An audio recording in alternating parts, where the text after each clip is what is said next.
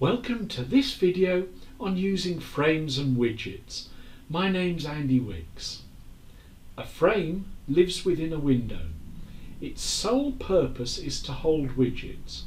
You can have several frames that live within a window and swap between them by using buttons or menu options if you want. Let's have a look and see what it is we're going to create.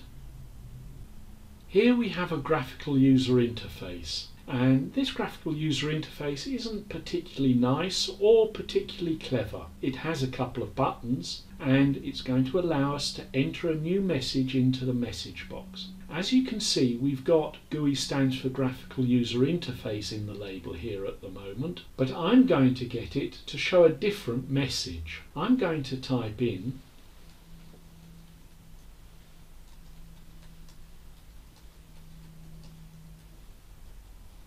"Thank you for your support," and I'm going to get it to display that message. There, the message has changed, but this has three frames. It has the top frame that has the show hide buttons in it, it has the frame asking you for the new message, and it has the frame thanking you for your support. So let's see what happens when we press one of the buttons.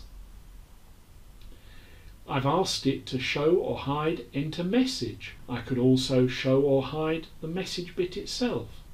And as you can see, it swaps between them as I go. This is the application that we're trying to create.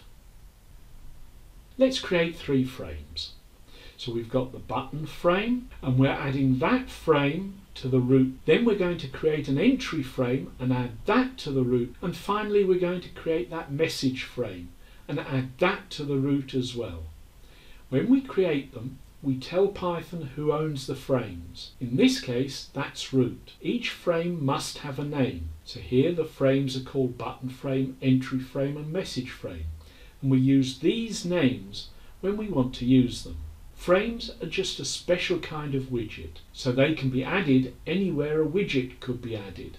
They're very flexible.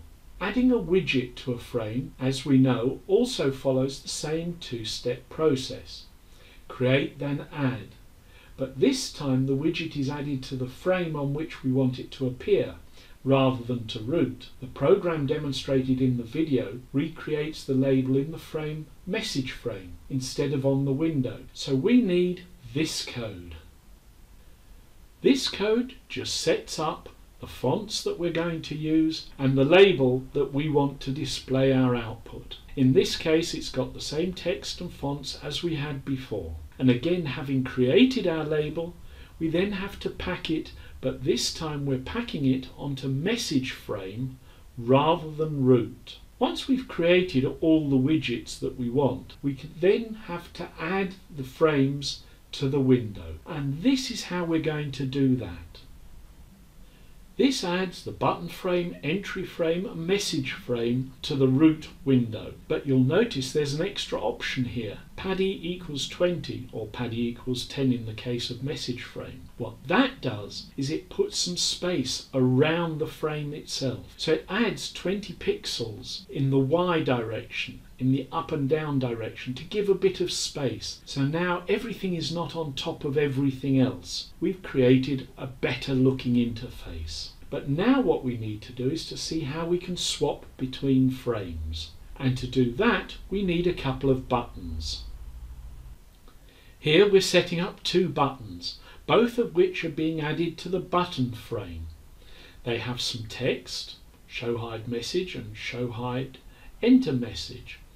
They have a foreground and background color, and they each have a command option. The command option is the one that actually runs a piece of code. We have a function called show message, and that show message is activated anytime that button is pressed. We have a show entry function that is activated whenever the entry button is pressed. But I'm sure you'll want to see how those bits of code are written. How do we get it to swap from one frame to another? Well, all you have to do is pack a frame to show it and forget a frame to hide it. It's easy. And as you can see, one function packs one frame and forgets the other function just swaps them around. There's nothing really particularly clever. We can just make it show or hide a frame at will.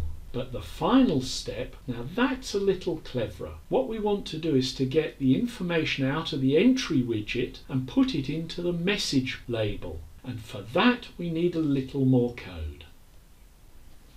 This is the final function that we're going to be using, and all it does is create a variable called MSG, short for message, and it goes to the entry widget, which is that entry box into which the user could type something, and it gets whatever is in there. It takes that and then it goes to the label message and turns the text that was in there to the new message, and in that way we can transfer information from one widget to another, or into code if we want it that way. And so now you know everything you need to know to use the widgets.